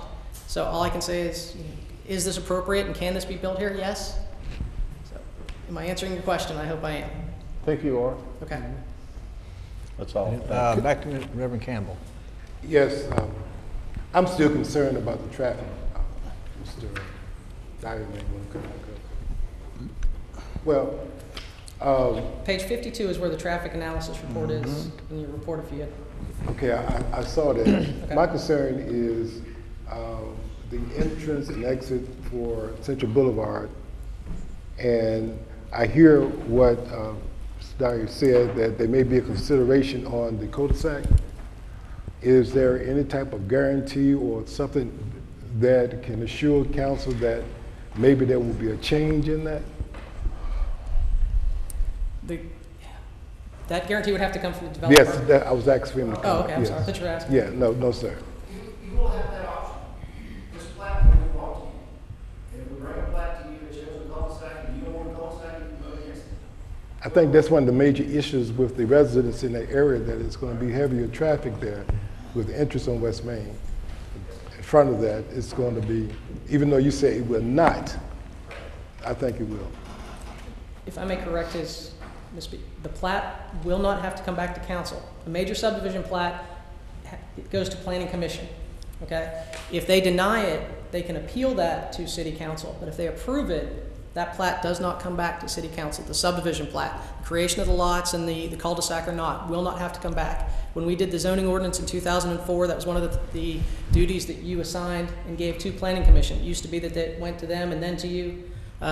They just said the planning commission could handle the subdivision plat, so I want you to know that the plat will not come back to you unless they deny it and they appeal that denial. Well, I think that it is an issue with the entrance and exit of Central Boulevard, West Main Street, a new residential area with no exit on that street of Stewart Street with the cul-de-sac. It's going to be a problem. We do need this development in Danville. I'm not questioning that. We need it. But to me, it just needs to be refined a little bit better. Thank you, Mr. Vice Mayor. Mr. Shanks again. Mr. Gillett, I know sounds like I keep asking the same question, but it's really not. But I am trying to get a handle on the four applications, the four pair of applications. I go back to the B, D, F, and whatever the last one was, B, D, F, and H. The 10 lots that are shown as single-family homes against Central Boulevard have the potential to be AR or neo-traditional. Correct. What about going back to F? I guess it was F, or whatever it was that applied to the 1, 2, 3, 4 undeveloped lots at the end of the cul-de-sac? Correct. What about that? What is that? That is definitely going to be detached single-family, or does that have options too? That has the options too. That would be the vacant portions down at the lower end of it. Okay. And the reason why I keep trying to get a handle on this is, again, this plan is not being proffered, so anything can go there in lieu of what's here that is in that zoning classification. Correct. Within that zoning. So you could get attached residential townhouses or something like that in there, or smaller lots. Correct. So in any event, all that would impact traffic. Yes. Okay. Thank you. I want to welcome Mayor Saunders. Do you have any questions? We haven't given you opportunity to speak. And Mr. Buckner, do you have? No, sir. Okay. Mr. Buckner. Mr. Vice Mayor, I'd like to make a motion to send this resolution back to the Planning Commission. I think, may I make a comment as well? Yeah. I think we've heard tonight, even amongst council, some things that I don't think we're still clear on, haven't been given clarification. I think there's a lot of things that are still up in the air. I think we all want the development. I think even the people speaking in opposition, and I would tell you that they would like to see development. I know Mr. Dyer said that you're not going to be able to change people's minds, and some of them you probably never will. But I do think there can be some common ground found. I hope that is what will happen. I have a strong sense that if this goes to a vote tonight, it will not pass. I would like that not to happen, because if that's the case, you have to go back, if you want to continue with this, go through the process again of paying it. This, to me, is a simpler solution. If we can send it back to the Planning Commission, hopefully some maybe changes will be made, get people to sit down in the room together, try to find some common ground on this. So I'd make a motion. That's a substitute motion. It is in order. We have a second. Second. Now we have discussion on the substitute motion to send this back to planning. Is that appropriate, Mr. Attorney? Yes, sir. That's exactly what we do Discussion now. on the substitute motion. You got a question? Ms. Shanks. Discussion. When Yeah, you're discussion. open for discussion, I'd like. On the substitute. Yes. Do you have discussion? Yeah, I would like to say that I think First of all, I'd like to say I think that Mr. Walden's investment in this piece of property is much appreciated by everyone on council and should be much appreciated by everyone in the city, in my opinion. But I did want to help support this going back to the Planning Commission because there are issues that aren't, that can be tied down without going way too much further. I mean, for instance, if there were some proffered conditions regarding the type of development on the property, that would be a good thing. And also, if there was a better understanding, I mean, you almost need to know how you're going to use the property before you can really address traffic. And traffic really is an issue. And I'll say this, a year and a half ago, when we were looking at office buildings on this piece of property, I was opposed and said I would be opposed to the cul-de-sac splitting that block in half like was being proposed then and now. But now it's being proposed with single-family homes instead of office buildings. And the other thing is, if the Planning Commission believes that rental units are appropriate up against those houses on West Main, that front on West Main Street, the Planning Commission would have an opportunity to request proffered conditions with regard to additional buffer, which I think that would be very helpful if it came from Planning Commission with their graces on things like that, the stoplight. If there is going to be a stoplight, who pays the charges down the road, or if anything has to be bonded or whatnot. But I think those types of things need to be considered by the Planning Commission to make a logical recommendation to us. And I think in watching the Planning Commission meeting, I believe they were somewhat uncomfortable with some of these things being unanswered too. And a few things have come to light tonight with regard to the options of the layout based on the zoning that's being requested. So I support the motion. Reverend Campbell. I support it. I say along with Councilman Shanks, I agree 100%. I really feel that there's a traffic problem here. We need to have this development. It will be very profitable, especially from the session that we had before council. I'm for the project, but traffic here is a major problem. I'll say that again. Mayor Saunders. Thank you, Mr. Vice Mayor. Council, I regret that I did not hear all of the discussion on this matter prior to arriving a few minutes ago. I am familiar with this project, with the request. I've heard from citizens on both sides of the issue. I've heard from more citizens who are opposing the recommendation than I have from those who are supporting it. I think the motion that made by Councilman Vogler is certainly in order. I look forward to supporting it. And yes, economic development is badly needed in our city. We appreciate our investors building in our city. We also appreciate those who already purchased homes in our city as well. So I look forward to supporting the motion. Thank you.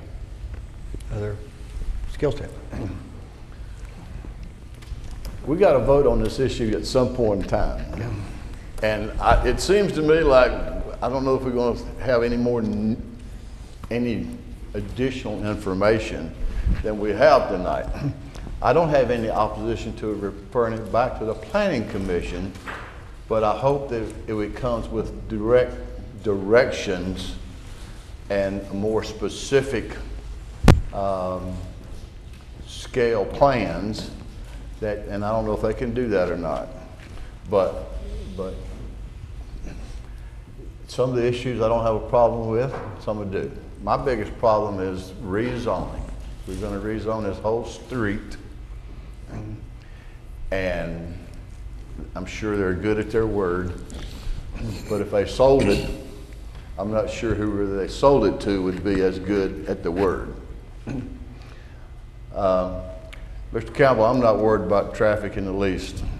I live in Southwood Farm. There's hundreds of homes there. We only got one outlet to 86, and I go several times a day, and I don't have a major problems there. And that's just hundreds of homes in that one area. We all got one direction.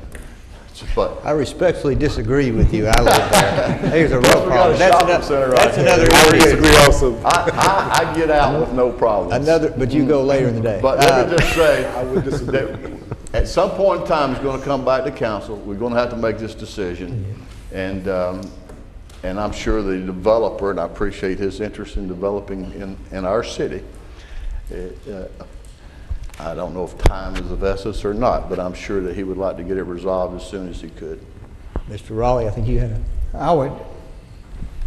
I'm the same. I don't know what new information is going to come. I think Mr. Shanks had some valid points about a few things. I'm ready to vote right now. I don't want to send it back to the Planning Commission. I don't see a lot changing to come back here. But if it's enough votes to take it back to the Planning Commission, I only ask that it comes back to us the soonest possible date it possibly can. We've been holding up. We've held up the developer. We're holding up the citizens. Look, it's not going to be an easy decision. That's why they pay us the big bucks. It's not going to be an easy decision. We got to make it sooner or later. I'm ready to make it tonight. Mr. Shanks. With all due respect, you and I agree, Mr. Raleigh, on just about 90% of the things that come along here. In this case, I think that I made the point, and apparently didn't go over clearly, is this is an opportunity for proffers to be included in the zoning case. And that's the way, I mean, we're not delaying anything. We're doing what our primary purpose is, which is to protect the public's interest, and that's all the public's. That's right.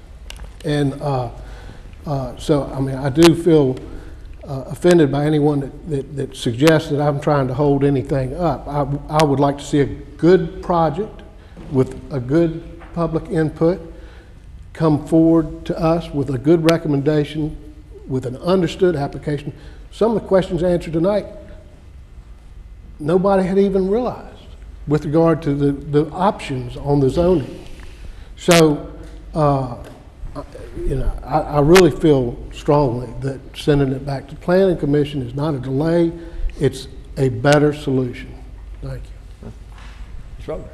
Yeah, also, I just wanted to clarify my reasoning, and Fred touched on it pretty good, for doing this is not to send it back to delay anything. The intention is to make improvements, to make changes. If it comes back to us exactly the way it is tonight, again, I want to say this. I want this project I want development to happen. I want to see the project happen more or less with some changes. That is the reasoning for sending this back, to hopefully save it.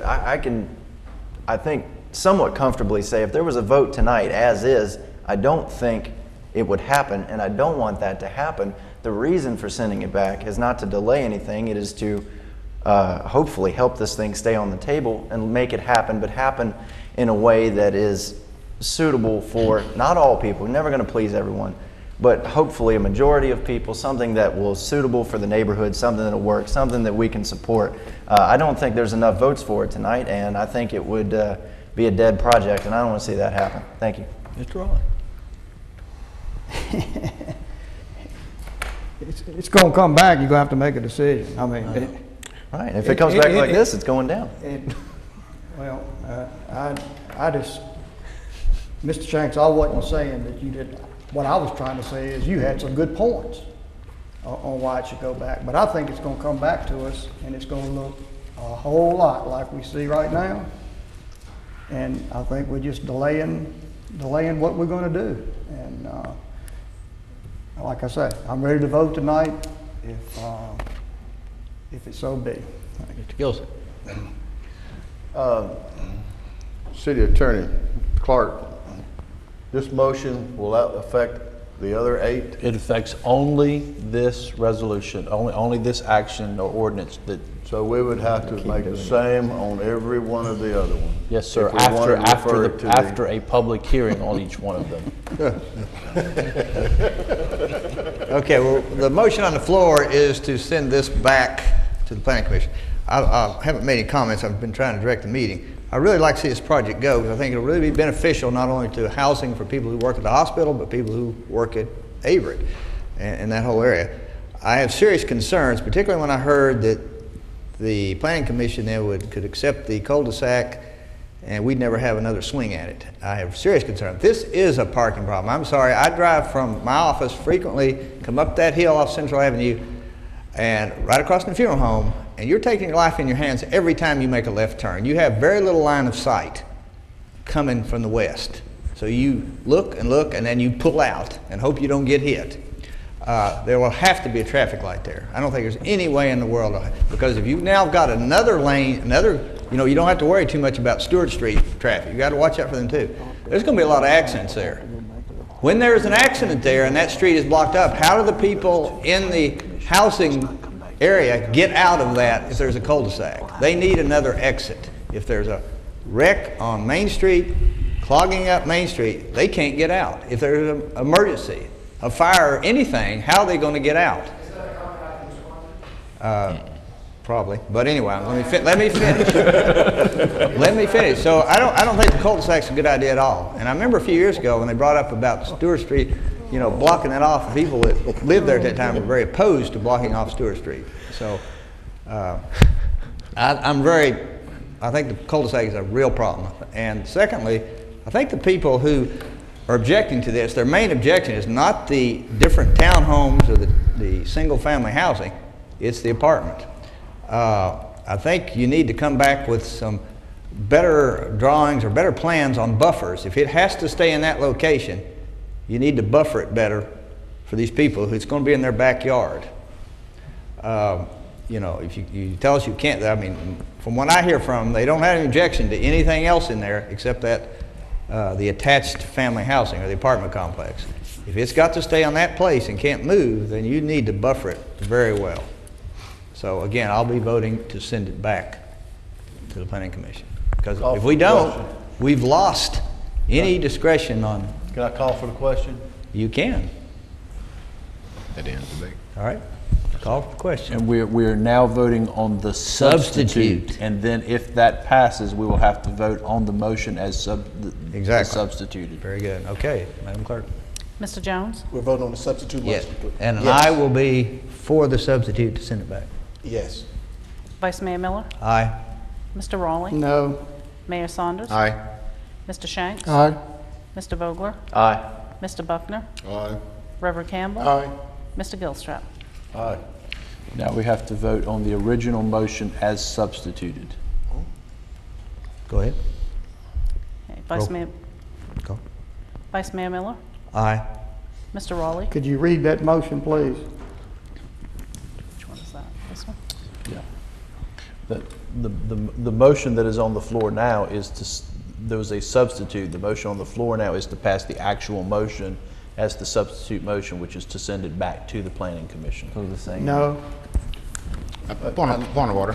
Yes. I'm confused. Yeah. And I will be to send it back. We just voted on the substitute motion. No, you voted to substitute the language of the original motion. Now the original motion has that language in it. It's mechanics. We can Turn it to The same Yes, thing. sir. The same thing. just Robert's rules. Point of order. Yes, sir. So the motion we're about to vote on now is Send same it back. vote. That's correct. it the same thing that Mr. Vogler just said? Yes. Yes. You So voting on the same motion twice? motion approved. What you voted for the first time was to accept that language and put it as the substitute in the motion. Now that language is now in that motion, so now you have to vote on the motion as substituted. Just like an amended motion, when you do, it's essentially an amendment to the motion, but because it's adverse to what was originally proposed, it's called the substitute motion. So the motion in essence was to send it back to the Planning Commission? Yes, sir. The motion is now to send it back to the Planning Commission. The previous motion was to substitute the language from the original motion and place it in the original motion. Except we didn't substitute the language, we submitted a substitute motion. Right. The Substitute, but we're substitute voting on- motion takes precedent over the original motion. My opinion. Okay, well, let's get on with it. I rule that we're going to vote on it, so we can get on with it. Okay. So a yes vote supports the motion to send it back, Yes, is that Yes, correct? sir. Thank you. Go ahead. Vice Mayor Miller? Yeah, aye. Mr. Raleigh? No. Mayor Saunders? Aye. Mr. Shanks? Aye. Mr. Vogler? Aye. Mr. Buckner? Aye. Reverend Campbell? Aye. Mr. Gilstrap? Aye. Mr. Jones? Aye.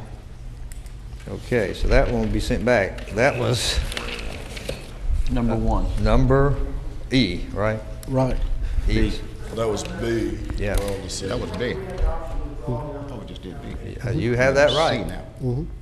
I would say. Can he do that, Clark? Yeah, they certainly can.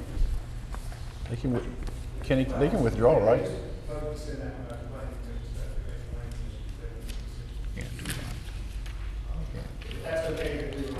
That's fine with me.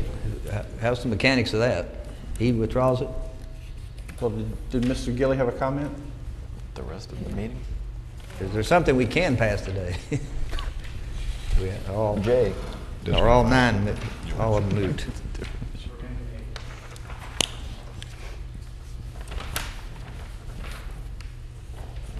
I would ask while he's looking for that, the planning staff and the planning commission are going to need some specific directions on what to look for.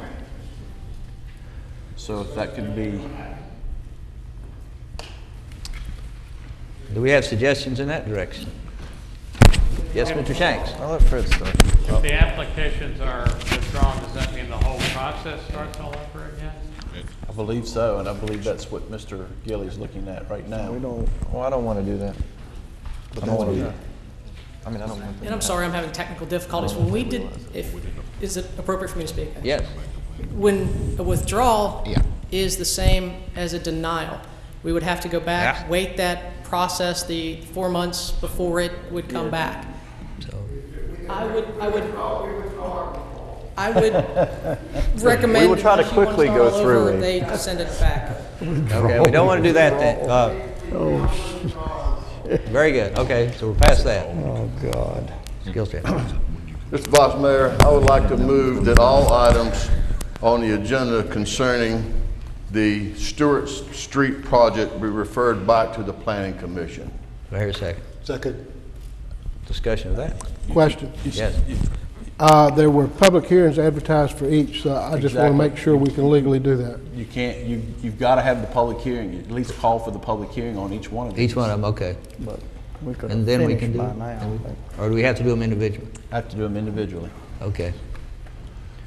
At what point can we give recommendations to, at the end? At the end. Yeah, okay, we'll do that then. All right, so that was number E? B. Wait a minute, let me get my right ones. B, that was B. C, consideration of adopting an ordinance granting a special use permit to allow for a waiver to the minimal district size. I open the public hearing.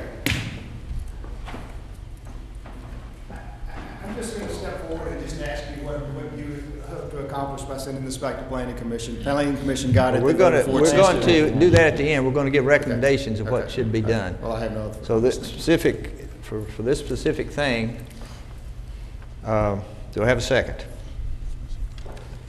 Second? Discussion. So we have to have I'm a sorry. substitute again? Oh, go ahead, John, I'm sorry. Did you close the public hearing? Yes. All right. I was going to make another motion before we got We that need a motion on the motion floor. now for this particular one, which is Do a C. substitute. Item C. C. We need a. I make a motion. No motion has been made on this. Right. So what, you don't have to go according to the paper. The agenda, you could say you wish to have this particular ordinance sent back to the Planning Commission. That's all we have to for say? review. I move Let's do this that. particular ordinance be referred to the Planning Commission. Do I have a second? Roll call. Mr. Rowley? No. Mayor Saunders? Yes. Mr. Shanks? Yes. Mr. Vogler? Yes. Mr. Buckner? Yes. Reverend Campbell? Aye. Mr. Gilstrap? Aye. Mr. Jones? Aye. Vice Mayor Miller? All right. We'll move on. If I get out of order, let me know. D, consideration amending the 2020 land use plan to rezone property located in Stewart Street from OT, Old Town Residential, to AR Attached Residential. Open the public hearing. We close the public hearing. Mr. Vice Mayor, I move that, make a motion to send this back to the Planning Commission. Second. Mr. Jones. Discussion. Roll call. Mayor Saunders? Aye. Mr. Shanks? Aye. Mr. Vogler? Aye. Mr. Buckner? Aye. Reverend Campbell? Aye. Mr. Gilstrap? Aye. Mr. Jones? Aye. Vice Mayor Miller? Aye. Mr. Rowley? No. Very good. Consideration of adopting an ordinance granting a special use permit to allow for a waiver to the minimal district size. We open the public hearing. We close the public hearing. Can I hear a resolution here? Who wants to do this one? Mr. Make a Butler? motion, we send it back to the planning commission. We hear a second? Second. Second, Mr. Vogler. Discussion. Roll call. Mr. Shanks? Aye. Mr. Vogler? Aye. Mr. Buckner? Aye. Reverend Campbell? Aye. Mr. Gilstrap? Aye. Mr. Jones? Aye. Vice Mayor Miller? Aye. Mr. Raleigh? No. Mayor Saunders? Aye. Very good. We go to number F, consideration adopting ordinance granting a special use permit to allow for detached single-family dwellings on property on Stewart Street. I open the public hearing. Very good. We close the public hearing. Do I hear a motion? Mr. Jones? Mr. Vice Mayor, I move that we send this back to the planning commission. Mr. Vogler? Second. Discussion. Roll call. Mr. Vogler? Aye. Mr. Buckner? Aye. Reverend Campbell? Aye. Mr. Gilstrap? Aye. Mr. Jones? Aye. Vice Mayor Miller? Aye. Mr. Raleigh? No. Mayor Saunders? Aye. Mr. Shanks? Aye. Very good. Consideration of amending the 2020 land use map to rezone property located in the east side of Stewart Street from Old Town Residential to AR Attached Residential. I open the public hearing. We close the public hearing. We have a motion. Mr. Gilstrap, sorry. I move we refer it back to the planning commission. Do we hear a second? Mr. Buckner. Discussion. Roll call. Mr. Buckner? Aye. Reverend Campbell? Aye. Mr. Gilstrap? Aye. Mr. Jones? Aye. Vice Mayor Miller? Aye. Mr. Raleigh? No. Mayor Saunders? Aye. Mr. Shanks? Aye. Mr. Vogler? Aye. Very good. Consideration adopting, this is H, consideration adopting an ordinance granting a special use permit to allow for detached single-family dwellings and property on the east side of Stewart Street. I open the public hearing. We close the public hearing. Do we have a motion? Mr. Jones. Mr. Vice Mayor, I move that we send this back to the planning commission. Second, Mr. Vogler. Discussion. Roll call. Reverend Campbell? Aye. Mr. Gilstrap? Aye. Mr. Jones? Aye. Vice Mayor Miller? Aye. Mr. Raleigh? No. Mayor Saunders? Aye. Mr. Shanks? Aye. Mr. Vogler? Aye. Mr. Buckner? Aye. Very good. Aye. This is consideration adopting an ordinance granting a special use permit to allow for a waiver to the minimal district size. We open the public hearing. And we close the public hearing. Motion. Mr. Reverend Jones. Mr. Vice Mayor, I make a motion that we send it back to the planning commission. Second? We have a second. Mr. Vogler. Discussion.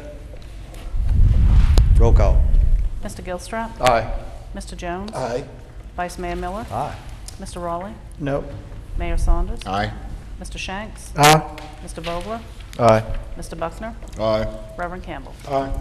Mr. Vice that it? Mayor, if it would be proper, this would be the time that you could give the planning staff and others the All right. Do we have instructions recommendations for direction? specifically of what the planning commission needs to look at and do. All right. We have comments. Mr. Shanks. Go ahead. Mr. Vice Mayor, it was my intention earlier when I listed several items for those items to be included in the consideration by the Planning Commission. I'll try to repeat those items that there seems to be questions about that could be more fully answered at the Planning Commission level when the public hearings are held or prior to those public hearings. One would be the issue of the cul-de-sac as opposed to leaving the street open.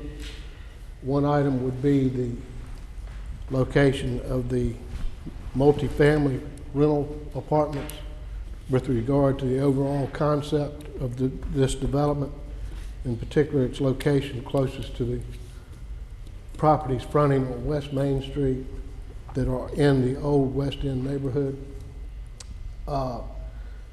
Also, I think the Planning Commission should certainly have a discussion on spot zoning.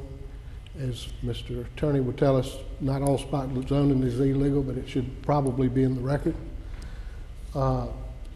With regard to not just the multifamily, there would be issues with regard to buffering that the Planning Commission may want to address that may exceed or or at least be shown on the plans that may even exceed the minimums.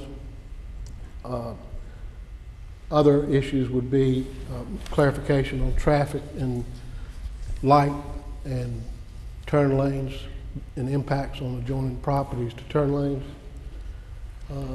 And I think those were the biggest questions. The layout is a layout that shows one concept that would be allowed in the overall application process, but it would be good to have a layout that would be a proffered layout that would actually give you the ability to see how the property was really going to be developed and what kind of traffic counts would result from that development. Good. Other recommendations from council? Anybody else have other recommendations? One thing I thought of, maybe the developer ought to go back with the area residents and sit down and see if they can come to some meeting of the minds that everybody's satisfied with, or reasonably satisfied. Nobody's going to be 100% pleased here. They never are, but I think it would be a good faith gesture to sit down with the people in the community and see what perhaps, we'd like for everybody to, at some point, to go forth and say, hey, this is a great project, we'd like to have it in our neighborhood, and we support it, rather than having people not supporting it. I don't know if that's going to happen, but I think one thing you have to do is talk with the other side, or you'll never get to a compromise. Other suggestions? Now, do we make a... No, I think I don't think you need to make a motion, but if that's the consensus of council, I think, and I'd leave it up to Mr. Gilley, I think he has enough an understanding of what the Planning Commission's mission is at this point. Okay. All right, any other comments before we move on? Thank you. Nice discussion. All right, thank you, Mr. Mayor, for allowing me to do this time. Okay, now J is something entirely different, right? Yes, sir. Thank you. Consideration and adoption of the revised Old West End Historic District Design Guidelines. We open the public hearing. No comments. We close the public hearing. Do I hear a motion? Mr. Butler. Mr. Vice Mayor, I move we adopt an ordinance adopting and approving design guidelines for the Historic Overlay District of Danville, Virginia. Second. Mr. Butler. Discussion. Roll call. Mr. Jones? Aye. Vice Mayor Miller? Aye. Mr. Raleigh? Aye. Mayor Saunders? Aye. Mr. Shanks? Aye. Mr. Vogler? Aye. Mr. Buckner? Aye. Reverend Campbell? Aye. Mr. Gilstrap? Very good. Thank you. Thank you. All right, we'll hear communications from the city manager. Enlighten us. I'll be the first to wish everybody present and at home Happy Hanukkah, Merry Christmas, and Happy New Year. The next time we meet will be in the new year. Thank you. Mr. City Attorney. Mr. Vice Mayor, I think everybody's heard more than enough from me tonight. You're doing a great job, though, keeping it straight. City Clerk. Nothing, sir. Mr. Assistant City Manager. All right, roll call. Mr. Buckner? Yeah, I too would like to wish everybody a very safe and Merry Christmas and Happy New Year. Also like to thank everybody that got to come out to the Christmas parade this year. It was a great time. I know I sure had a good time, and looks like everybody else was having a good time too. That's all. Thank you. Reverend Campbell? Yes, first of all, I'd like to thank the Georgia Washington football team for having a great year. Even they lost on their last game, but they had a super year. And I'd like to wish everyone a happy, safe, Merry Christmas and a Happy New Year. Thank you, Ms. Vice Mayor. Mr. Gilstrap? I too would like to wish everyone a very happy Hanukkah and a Merry Christmas and a Happy New Year. I would like to congratulate the Parks and Recreation Department for winning the state award for Best New Activity, a special event. And I enjoyed the discussion tonight, and I look forward to repeating it. Thank you. Mr. Jones? I'd like to say to Kathy Eliason and her family, that our prayers are with her in the passing of Dr. Eliason. And also I had the opportunity earlier this year, Ms. Richardson and the members of the Title I team at Schofield invited me, Mr. Vice Mayor, to come and speak on Great Dads. And the first person that met me at the door was Mr. Combo. And Mr. Combo and I began to talk at the door of Schofield School about this year and how the year was going. He was very positive. He was very excited about the school year. So it's very sad in the passing of Mr. Combo, and just want to say to his family, our prayers are with you. And the last comment I want to say to Dr. Miller's wife, thank you so much for my first gift for Christmas. I hope all of my family and friends see this first gift, and I hope they plan on continuing this for the month for Christmas. Thank you, Mr. Vice Mayor. Mr. Raleigh? We lost a really good man this week, Dr. Frank Turner. He was a great friend to me and always had an encouraging word for me, and we're going to miss him. And Mrs. Turner and family, we are so sorry for your loss. Thank you. Mayor Saunders?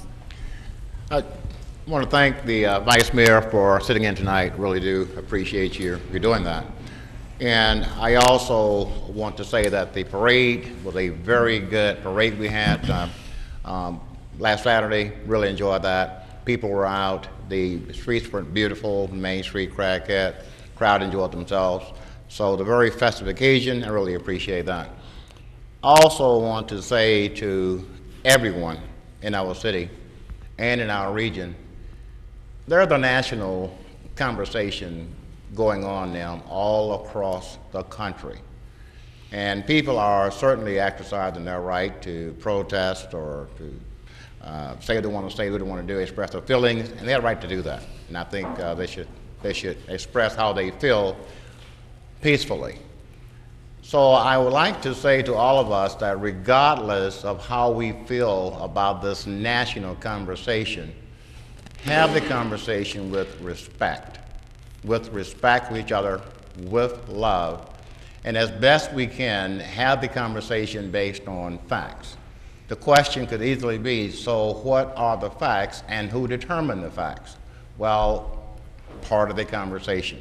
So as we have the conversation, let's have it in a way whereby Danville and this region will become stronger because of that. Let us be careful about the finger pointing on any issue without the facts. But remember, respect and love for each other, for mankind, will make our city and our region great.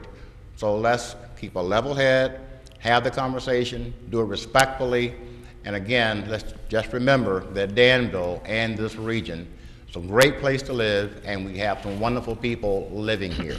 And I'm proud to be a part of Danville and this region. Finally, Mr. Vice Mayor, I'd like to say to everyone, Merry Christmas. Thank you. Thank you. Mr. Shanks? Yes, just a couple items. I'd like to thank the Rotary folks for putting on the Christmas parade, and also all of the city staff, including the Danville Police Department, that made the parade a success and enjoyable for those in attendance and those that are still watching on the YouTube and the city website today. Also, I'd like to welcome or extend a happy Hanukkah and a Merry Christmas to everyone in the audience or watching tonight. And the last thing, and I do hope, I mean, we're right up here at Christmas, and I'm really looking forward to Christmas, and I do mean that very, very much. And finally, I'd just like to say, the last few days is a rush of shopping, and a little bit of shopping at home would go a long ways to some local merchants. So I look forward to doing that. Thank you. Mr. Vogler? A few quick points. First of all, I want to thank Councilman Buckner at our previous council meeting for bringing up the issue of the natural gas vehicles and the potential for substantial savings. I know myself and other members of council have been interested in this topic for a while now, so I hope and look forward to having that discussion sometime in the future. And then another thing, I had a lady come up to me at the community market 2 weeks ago when they were having the Christmas, the holiday bazaar. and had mentioned to me, then I won't go in deep into the details, but she was down on the Riverwalk Trail and there was a person down there who needed medical attention, and she called 911, and she lives here and had a hard time kind of explaining to the person on the other end of the phone where she was on the Riverwalk Trail. And she had made a suggestion if there was some kind of way, and this may be something we're already looking into doing, and if that's the case, great, to putting some kind of uniformity with signage down there for people. People come visit our Riverwalk Trail from all over the place who may not have any idea where they are when they're down there, but know that they're along the river, and you know, God forbid that there's a medical emergency and they call emergency responder to be able to tell them where they are on the Riverwalk Trail. So if we have signage of some kind of marker along the way to let people know, very visible, very easy to see, I think you know, would be a great thing, and that may be something that's already being discussed, and if so, I support it. But she had brought that to my attention, and I'd never thought about it before, but she brought a very good point up. And lastly, I just want to say to our friend Bruce Hedrick, Southside Central, those of us who are friends with him on Facebook may have saw that his cat passed away yesterday, and you know, a lot of us who have pets, and you know, I've always had cats over the years, they kind of become members of your family, and I know just from pictures and posts from Bruce over the years, I know that was the case with him, and I just want to send my condolences to you, Bruce, and say that remember the good years that you had together. And lastly, I just want to wish everyone a Merry Christmas, a Happy Hanukkah, and a joyous and prosperous New Year. Thank you. Vice Mayor Miller. Yeah, maybe our signage project will include some signs down there. I agree with you. There's not good signs. There are rescue squad markers, but they're very hard to find and figure out where you are, you know, so you can tell them, but it's hard. So I would agree with that. The Christmas, community Christmas market was awesome this year. I mean, there were people, crafts, the entire community center was filled with crafts, food. As I walked in, a lady walked out with a Christmas tree, a small Christmas tree already decorated she bought. I mean, and you could, you know, the kids could eat breakfast with Santa and Mrs. Claus. I got my dog and there a picture taken with Santa Claus. So it was a great event, just a wonderful event. And don't forget to go out to the Institute. The Christmas tree event is going on now. Beautiful Christmas trees. The Christmas parade. There's a lot of things going on in Danville. I do want to take a minute to remember several people who've passed. Mr. Cumbo, Dr. Elyson, a good friend. Frank Turner. When I first came to Danville, he and I shared an offices down, and it's subsequently been torn down, but it was a dormitory for Stratford College, and they turned it into an office building. It wasn't a very good office building, but you know, he was sort of a mentor of mine, and sort of guided me in what to do. He was already in an office there, and I remember Frank Turner, a great man. I want to piggyback on what the mayor said, that all the discussion going on, the violence. You know, one of my heroes would have to be Reverend Martin Luther King, and I asked myself, how would he have handled this? When he saw injustice, he didn't recommend people riot and destroy property, and he had peaceful demonstrations. And you know what? It worked again and again and again, and eventually he got what he wanted. So I think people need to think about that. The example's there, and if they see injustice, they need to peacefully demonstrate, not plunder innocent people's property. And the last thing, it's great we had people here discussing tonight. It's wonderful. You know, council, sometimes we have an issue and we don't know what to vote. We don't get any input. I don't think anybody in this room is against advancing Danville. They'd like to see progress. They'd like to see development. They may disagree on how to do it, but that's part of the compromise and part of the procedure. So we love your input. So thank you, Danville, for coming. Adjourned.